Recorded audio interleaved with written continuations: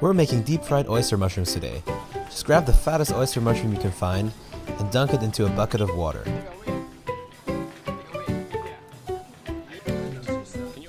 After the mushroom is soaked in water, you can bread it with some normal plain flour.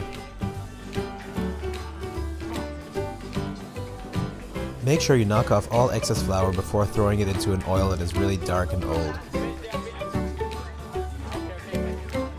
Fry the oyster mushroom for 30 seconds or until it becomes golden brown and delicious.